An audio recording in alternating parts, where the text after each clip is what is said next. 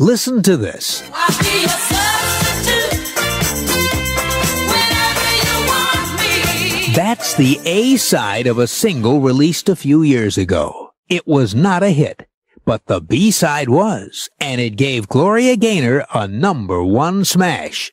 It's coming up as an AT40 extra. The hits from coast to coast.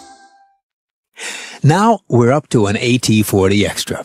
A song that was put on the B-side of the record as the producer's insurance against what he thought was a loser on the A-side. This is a story that illustrates what it takes to be a super record producer. In this case, producer Freddie Perrin.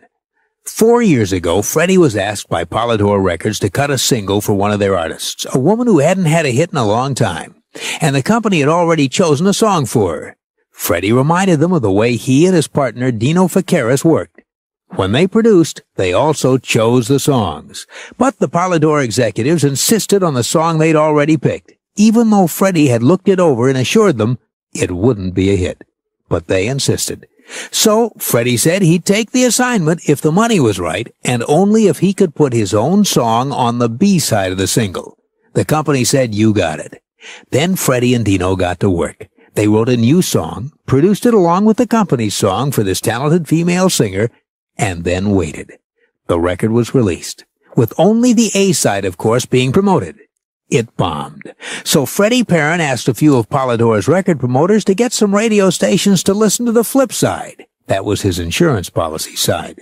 They did, and the result is engraved forever on the Billboard charts.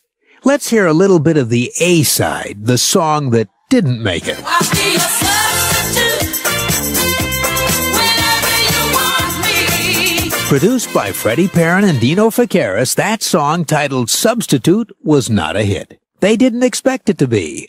That's why they put this song on the B-side. Gloria Gaynor's #1 smash of 1979. At first I was afraid, I was petrified. An American Top 40 extra.